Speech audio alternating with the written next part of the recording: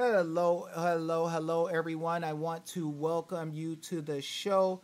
You are here live with Dave Jose.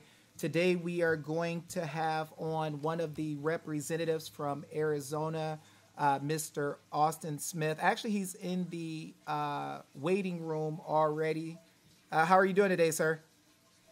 Hey, David, thanks for having me. Can you hear me okay? Yes, sir. I'm going to go ahead and connect you so you can come on.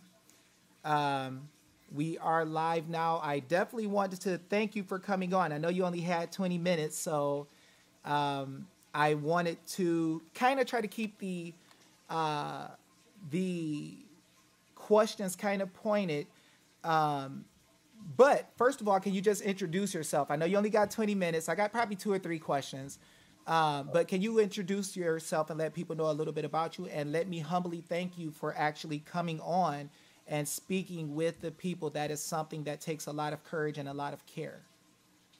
Of course. Well, David, thanks for having me on. I'm glad you reached out, and I always want to be available to patriots all across the country and across the state of Arizona. But like David mentioned, I'm Austin Smith. I'm a freshman representative in the Arizona House of Representatives. I serve in the Arizona Freedom Caucus. I'm the vice chairman of the Natural Resources, Energy and Water Committee, on the Ways and Means Committee, and on the Municipal Oversight and Elections Committee. We have a recess this week because they are obviously, you all know, picking a replacement for Representative Harris.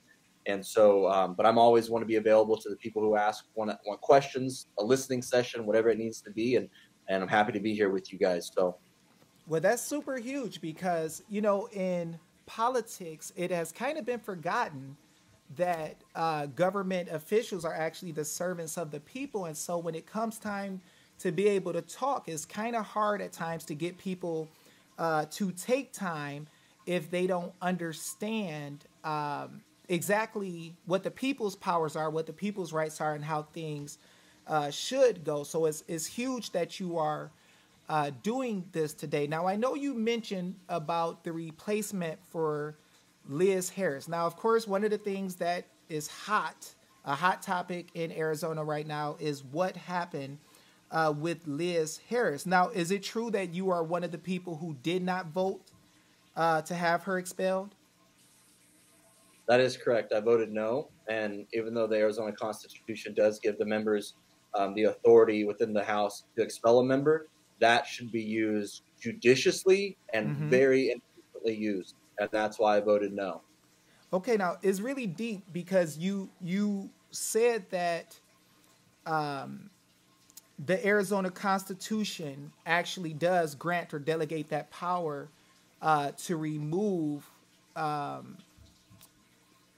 government officials inside of the legislature. They can come together and remove. And I do agree that that is a power. And for me, I like to ask this so that the world can see, and so kind of everybody can see what's on the table and what people believe.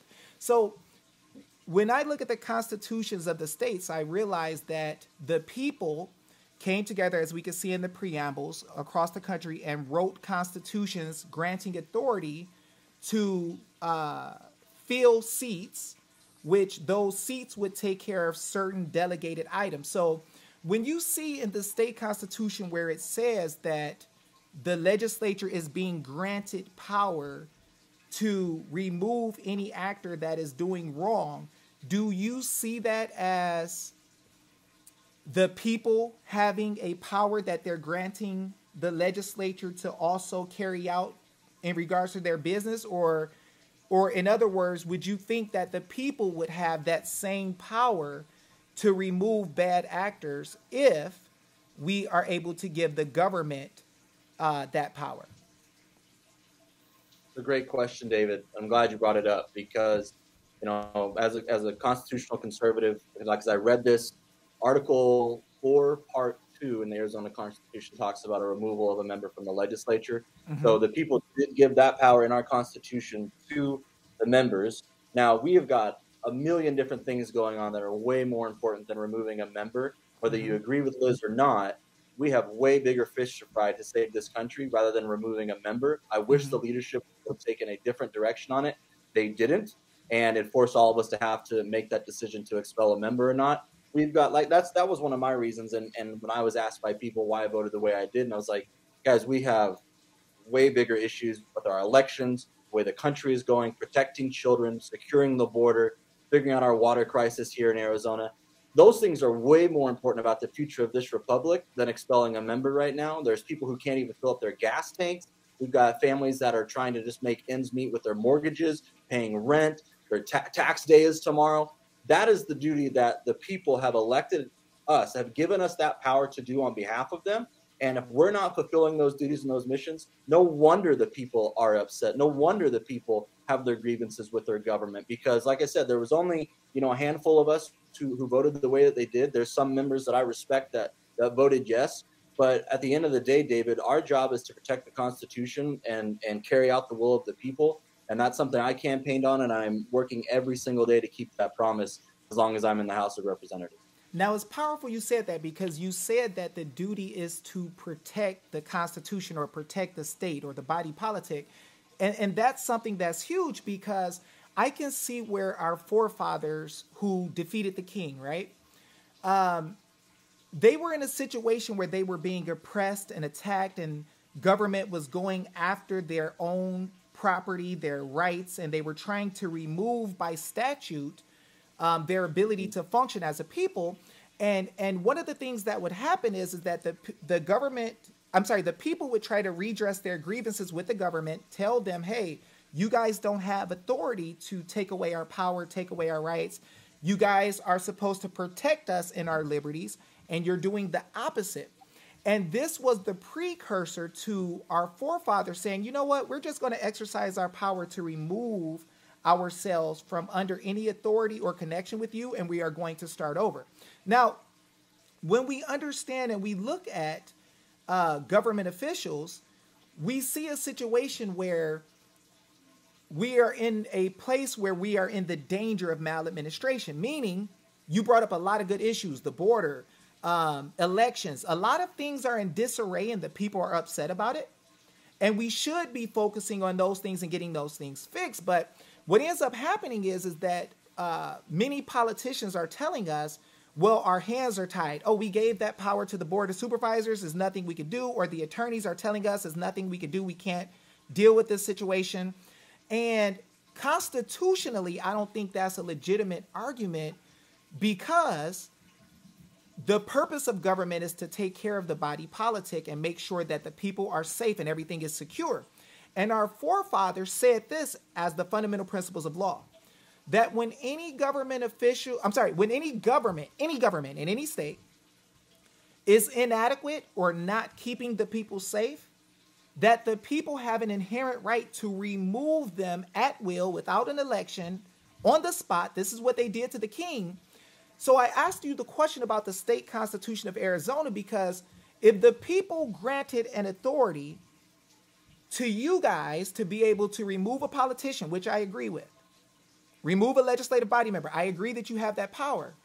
Would you say that you believe that the people who wrote those constitutions have the power to do that with the rest of the government officials who are not acting in accordance with what we like? Another great question, David. Yeah, and everything, like you brought up the Board of Supervisors, perfect example. The counties, the cities, and the towns, they are political subdivisions of the state. Mm-hmm. The legislators are the office closest to the people. That's why we have 30 legislative districts, up to 200,000 people. Those 200,000 people are the key ones. They are the ones who are in charge of the entire government body of the state. And so whether that's through themselves, through just being community activists, or using their legislators, they are the ones in charge. That's why it's so important to be a precinct committeeman, so you can be the first person that knows your legislator by name and usually has their cell phone number, to be able to encourage them, ask them, demand of them to do the job that they were elected to do under the United States and the Arizona Constitution. That's how it's supposed to work. The office closest to the people is the legislature. Everything else falls under that. That's how, and I'm glad you keep bringing up the Founding Fathers. That's why they wrote the Constitution the way that they did. And because our politicians now have given so much power to bureaucratic agencies, to the Board of Supervisors, they've kicked the can down the road because they don't want to have to make those tough decisions. They don't want to be put into a corner because they're afraid about their reelection, so on and so forth. Well, who cares? This is a citizen legislature. That's the key word, citizen legislator, that anybody can do it, that anybody can be a member of their legislature. And so I totally agree with you. The people have the duty, the obligation to remove people from office if they feel that they are breaking their oath to the Constitution. And so it's always going to be up to the people to make those decisions, whether that's through a recall, demanding a resignation, telling them to get out of office. That is all still clearly laid out. And so I couldn't agree with you more, David. I'm glad you brought it up. So let me ask you this, because you make so many good points, and it's a breath of fresh air to actually see someone who is in politics who understands the role of the people, the power of the people. When you look at how things work in Arizona today when it comes to the business being handled by government, I know that one part of the business that's handled is the writing of bills, right? Mm-hmm. But do you find that the other side of the inherent right of the people being able to petition their government, and as you spoke of earlier, bringing forth a redress of grievances, do you find that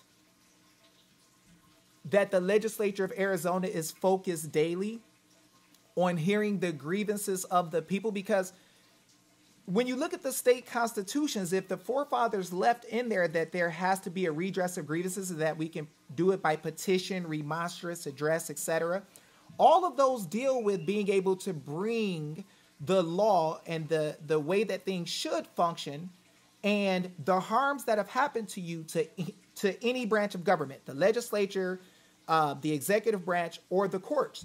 For some reason, a lot of government officials believe that the courts are the only ones who have the power to make a determination over what's going on. But the legislature, being the closest to the people, when something is wrong, there is a inherent right from God of petition, remonstrance, and address that comes from, that is a right of the people.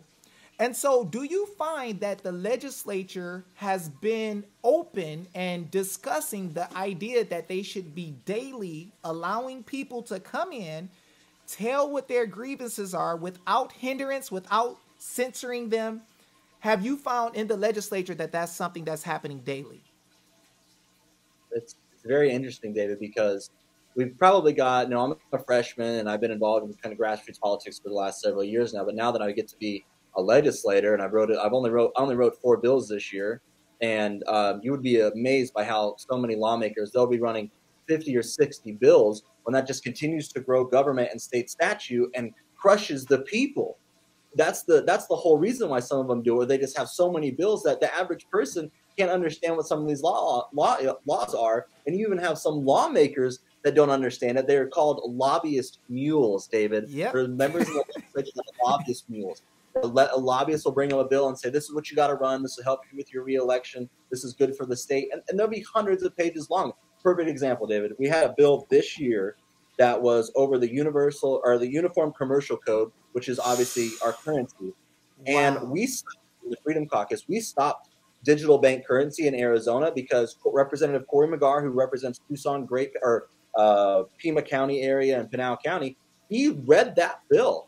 Even though it was hundreds of pages long, he was like, oh my gosh, this is going to enact digital bank currency here in the state of Arizona. And so that's just one example of many of other ones that most people don't know about, the bills that we're preventing from getting out of committee or getting onto the board, because the average citizen can't come always and address their grievances to the legislature because they have to work, they have a family. And when they do, they should be respected that time when they come and testify in front of us, in front of a bill, in front of a committee. Whether you agree with that testimony that they're saying about a law or something that they believe is unconstitutional, our job as legislators is to respect that. Now, I'll give it. It can get out of hand. It gets a little hot and feisty. We want to protect the people there. We want to protect their rights and respect their grievances from it. But as lawmakers, we signed up to hear those grievances. If the members of the legislature aren't doing their job and members and citizens are showing up and they're upset and frustrated, they have every right to be, whether we agree with what they're saying or not. Maybe we just have a different opinion from them. But that's the beauty thing about being able to remove members of the legislature and people that you get elected, because they're not kings and queens. They're not supposed to be lifetime politicians. They're supposed to be patriots that rise up. And so I think we're in a critical point in the state's history where we're seeing a seismic shift in how people pay attention to their legislatures, because most people, David, don't know who their state reps are, who their state senators are. Mm-hmm. Because there's if there's media coverage of it, it's usually liberal and it has a bias on it.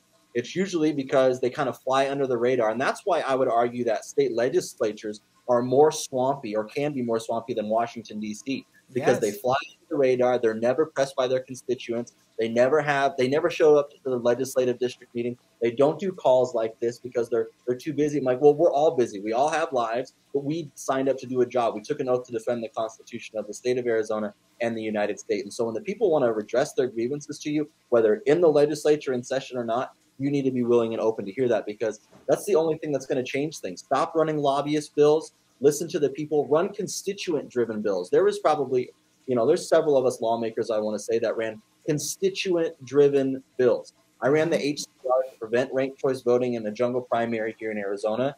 Couldn't get it signed by the governor. She said she wouldn't sign it, but in order to amend Arizona's constitution, that's another beautiful thing about Arizona's constitution.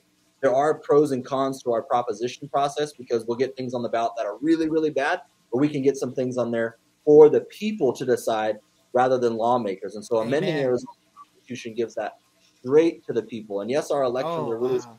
we don't have a choice when it comes to amending Arizona's constitution. So there's a lot of things where us as lawmakers need to remember that we don't just have to pass a bill to make something better. We give that extremely. I think we do it way too much. We're gonna fix the law to get this. Representative Justin Heath from Mesa, he has an HCR which is gonna hopefully go on the ballot. It gets passed out of the Senate.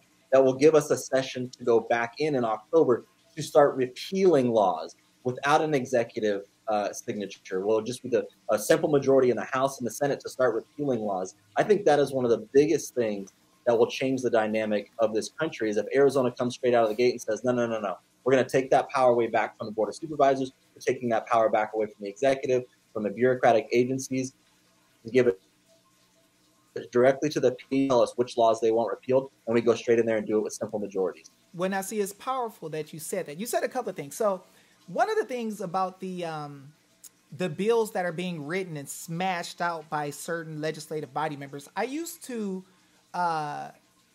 teach or give information of the constitutions to Senator David Farnsworth a couple of years ago.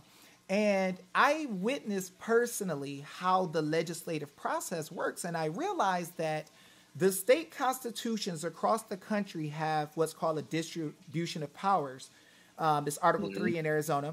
And what it does is it tells that the officers of one branch of government are not allowed to use the power of another branch. So, for instance, when it comes to the legislature, we grant the legislature the power to write bills. Now, the scope of the bills that are being written is one big huge issue that most people don't know when it comes to the law is actually an infringement. And then there is another part where the ledge counsel and different attorneys and judges are actually telling members of the legislature, we need you to put this in, we need you to do this, we need you to do this. Where officers of the courts as attorneys make a majority of their money off of taking people to court.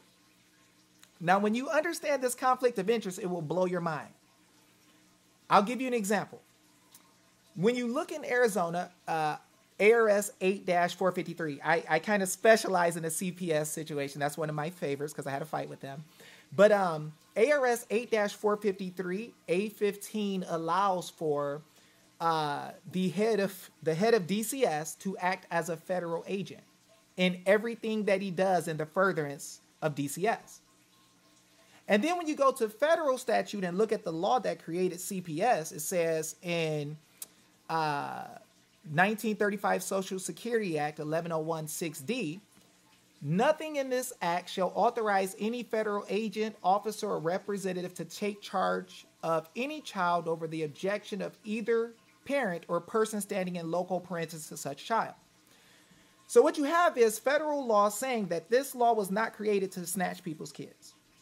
But then you have Arizona law saying that the head of DCS could be a federal agent in a partnership where they make money on the side. But then you also have the Arizona Constitution that all the politicians swear to that says if you want to take life, liberty, or property from anybody, you have to have a trial by jury. And this is why I bring this up and I give this example. When the legislature is writing bills that go against the people's power, we have like John Locke, who is a fundamental, foundational forefather of law. He helped create the law that we use as a republic. And he explains that when the legislature or the prince or whoever's in the executive branch starts to create law that lets the power of the people or their rights or their property be taken, they actually dissolve their own power because they're going against their purpose, as you spoke about earlier. So when the legislature is working with the officers of the court as the bar association, right? They're pretty much all members of the bar. They need to have cases in order to make money. So when there's all these bills being pumped out that people don't have a chance to read, sometimes the result of those bills is an attack on the rights of the people. And I had to say all this because you blew my mind when you brought that up. I'm like, wow, who is this guy? Right? Because you never hear politicians speaking the way that you do. And then you said, I'm a freshman. I said, oh my gosh, this must be one of those guys that God put in place to do the real work. And you haven't been tainted or poisoned, because for you to speak the way that you do, and I specialize in the state constitutions. The reason I do is because the United States Constitution only touches a few things for local and state politicians. You know, it'll say, look, you can't go against people's rights to freedom of speech. You can't do this or that. Very few things, you know, can't infringe upon their right to bear arms. But when it comes to how the state is going to be ran in the Arizona Constitution, for instance, it tells you that the people have a right to do initiative and the legislature can't interfere. So we can literally come with laws, block the legislature from interfering if they don't want to fix things, and the people don't know this. Now, where you came in and you talked about the process where you guys can do initiative or referendum or put things on the ballot for the people to make a decision, it's mind-blowing to hear you say that, because out of my years of talking to politicians, when the Arizona audit happened, I taught Karen Fann how to do it. I actually wrote the affidavits to tell her to get started. I showed her how to stop Perkins Coie. I showed her how to stop the DOJ and made Zoom videos for her to know how to block any encroachment of government against her. I even showed her how to use the legislative manual, the Mason's Manual of Legislative Procedure, in order to use her investigatory powers, which are in there, that nobody taught her, no attorney taught her. And I showed her how to use them in order to do inquisition to make new legislation. So, you know, if you paid attention, she never talked about fraud. She never said, well, I'm trying to find some fraud somewhere. She would always say, I'm trying to find out what happens so we can make new future legislation. It is a 100% guaranteed right of the legislature under the common law that the legislature can inquire upon anything wherewith they could write future legislation, and they don't know. So when it comes to the Board of Supervisors, right, if they didn't turn over the ballots in 2020, the legislature can inquire to find out what happened. If the paper was the wrong size, the legislature can do subpoenas and inquire, and they can even go as far, and this is another deep thing, the Mason's Manual of Legislative Procedure, which is backed by court cases, actually says that the legislature can actually come together and send the sergeant at arms to go pick up the machines, go pick up whatever they want. They can also do it with the sheriff based on precedents. Right. Now, the sad thing is that as I have dealt with a lot of the politicians to get a lot of stuff done, I realized that they didn't know what their own documents said. They didn't even realize what they swore to. And I found out that when ledge counsel and other actors are getting involved in trying to show what people's duties are, they're not showing these things, or they're allowing people to swear to the state constitution without even knowing what's in it. And it causes an issue because all these bills get passed. And And that's an issue in itself. That was the other thing I was saying. There's a part of the issue of bills being passed where our politicians are being taught that they could even write bills against our rights or liberty. Mm-hmm. When you look at constitutions, the constitutions have delegated authority or grants. The state constitution has a general grant of authority, and then the statutes are made in pursuance with more specific things that the government is allowed to do. So if we never granted an authority to take away our life, liberty, or property, and we said that the purpose of government in Article 2, Section 2 is to protect our individual rights, it would be a conflict of interest as trustees to create any group of bureaucrats, any agency, or any statute that would remove our right. And here's where it gets deeper. They're writing statute that removes rights from the people, and they don't even allow a trial by jury in most of these agency hearings. Traffic stuff, but there's a federal program where they all make money. CPS stuff, federal program where they all make money, no jury.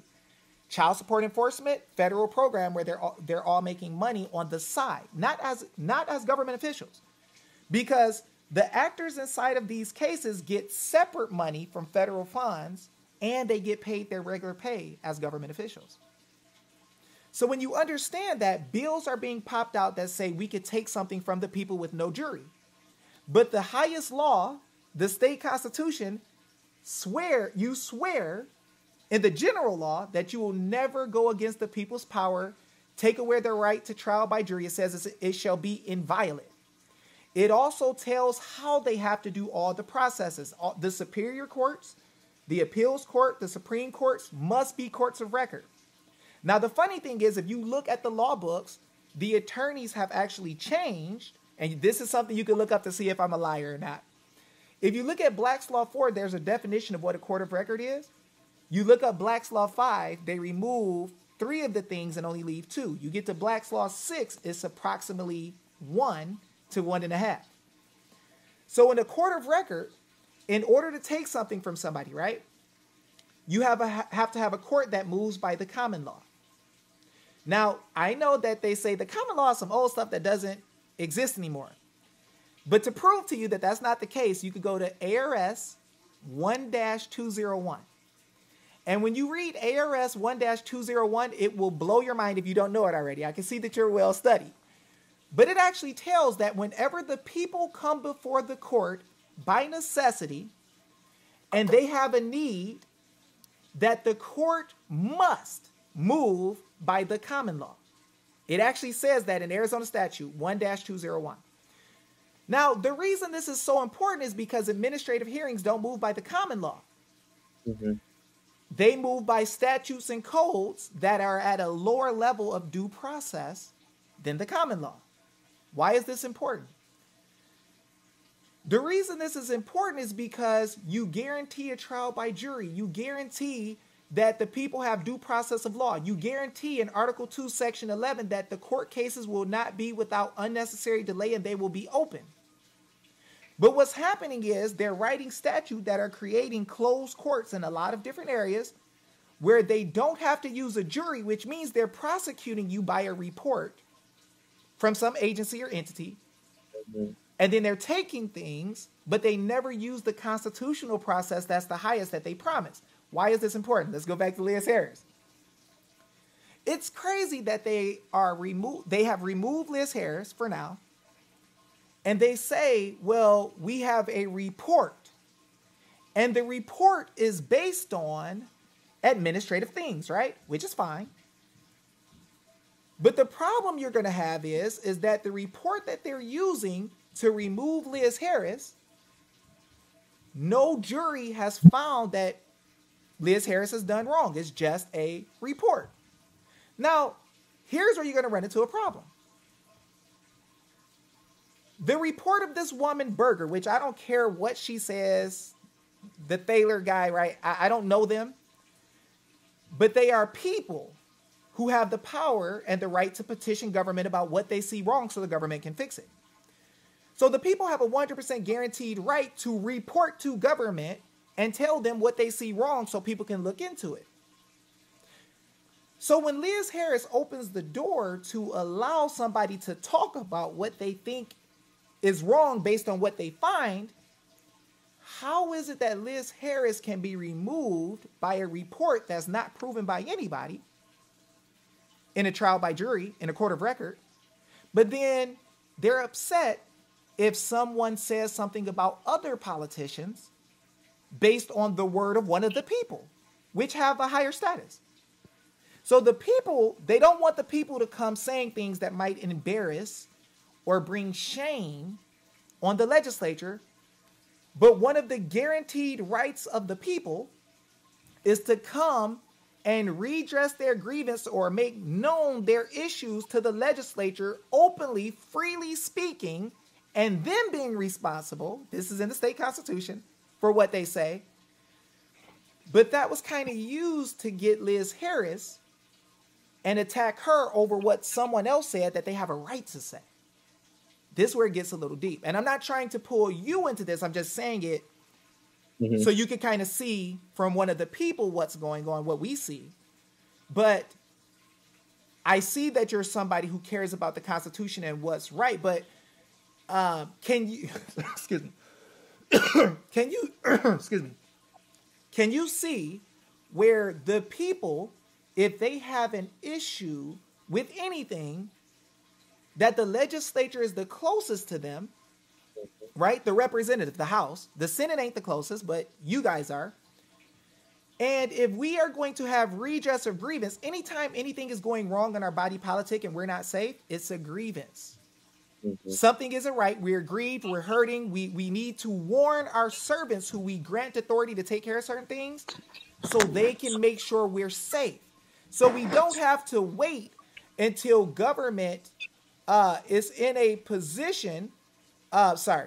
We don't have to wait until government is in a position where things fall all the way apart before we fix or give government information to take action so they can prevent wrong.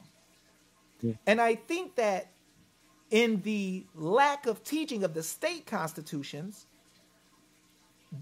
much of the government in the state, the legislature, has failed to realize that we actually have an inherent right. Like, for instance, the Michigan Constitution, which all of our rights are equal, it says that our forefathers tell that we have the power to instruct our representatives.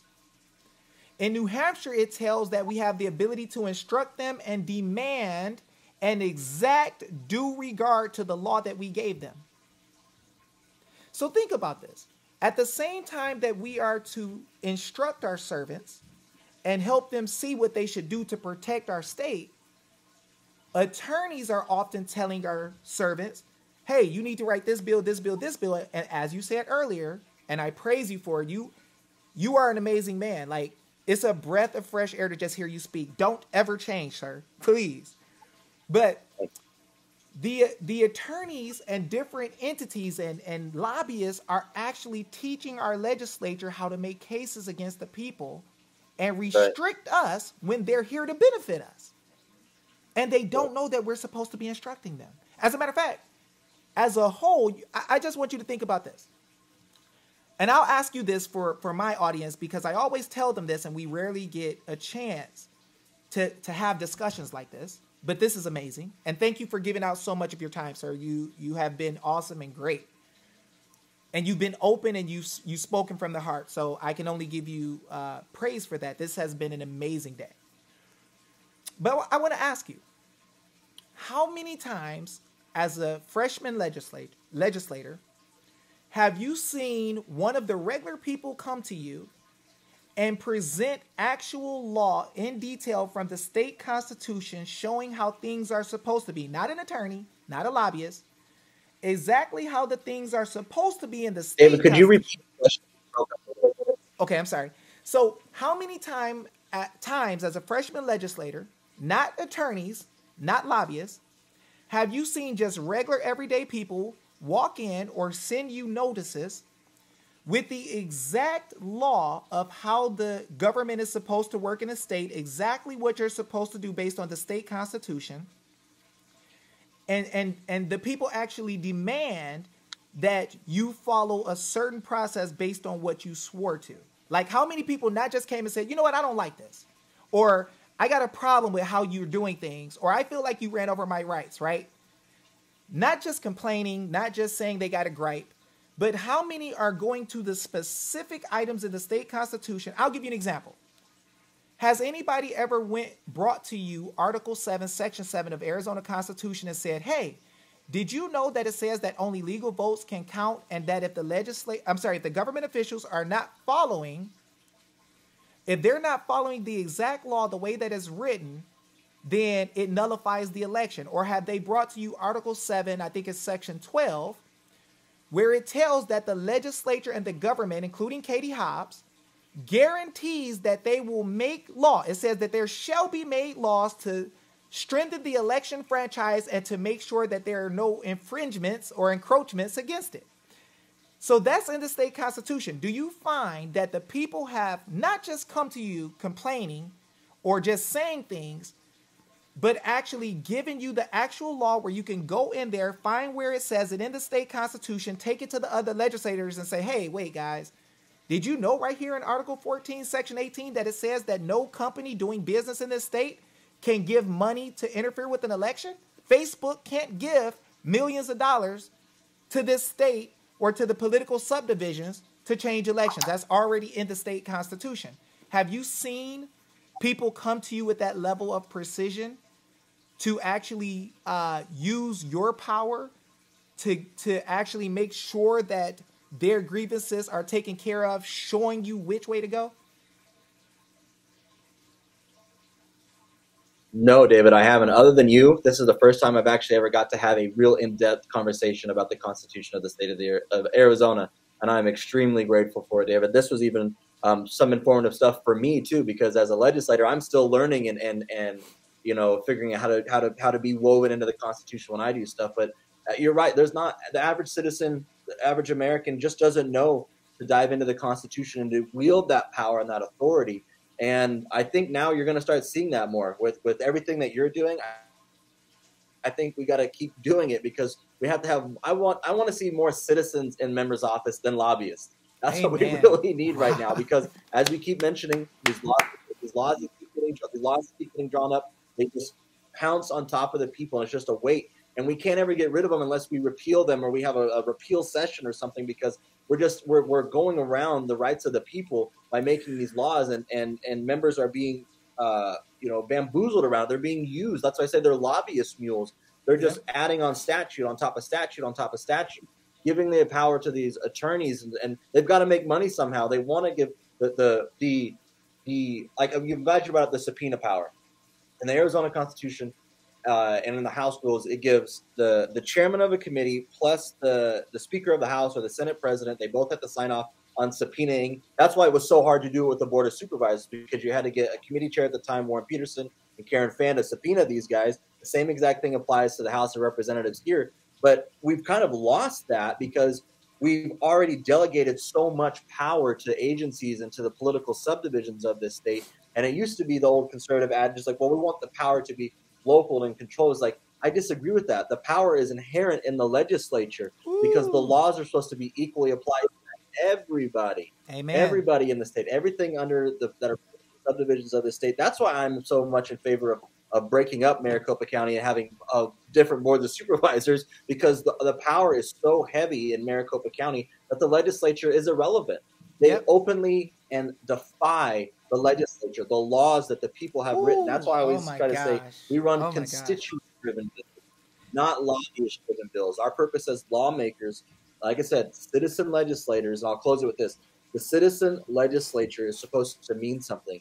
It's very clear in what it says, is that every citizen can run for the legislature, can be a part of it. And so when you take that oath to the Constitution, you're taking it to the state of Arizona and the United States of America, but it's the people that you're supposed to represent in carrying out that oath to the Constitution. And so every vote that you make, every time that we have a massive vote, when it goes against the Constitution or like we got to try to kill these bills, but it's so hard to kill a bill because they've already got the numbers, and some of us are just in the minority on it trying to kill a bill, especially those of us in the Freedom Caucus trying to kill a bill. And you've got all this pressure from the lobbyist groups, from the bureaucratic agencies who continue to tell us, we need this bill or we need this legislation and do this. If we don't do this, X, Y, or Z is going to happen. And the longer I have been down there, we're on month 4 now in session, just got over the 100-day mark, I believe. And the more I've been down there, David, the more I've understand that not a lot of good comes out of that place because the people do not know how to flex their constitutional muscle. The average citizen doesn't.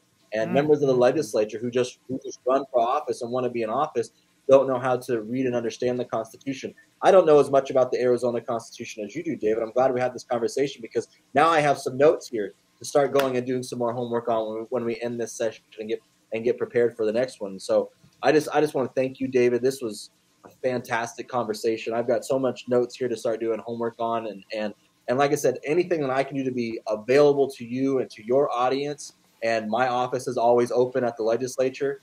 And you just know, like, if I may not even go back next year, I may not even get reelected because the lobbyists may run money against me to oust me. But I stand firm in my votes and how I vote.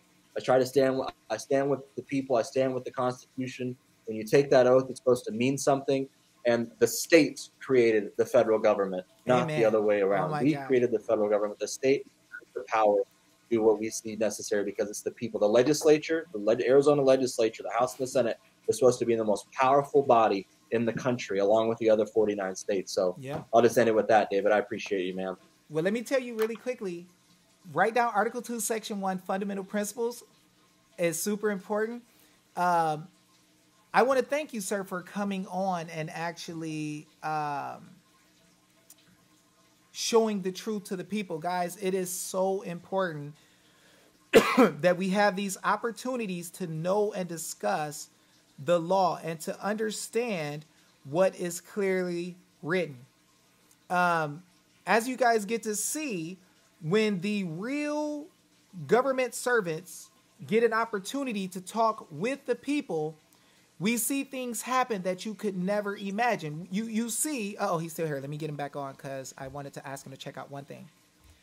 Hey, I'm sorry. Somehow we got broke up a little bit, but I just wanted to tell you, please write down Article 2, Section 1 of Arizona Constitution where it talks about fundamental principles.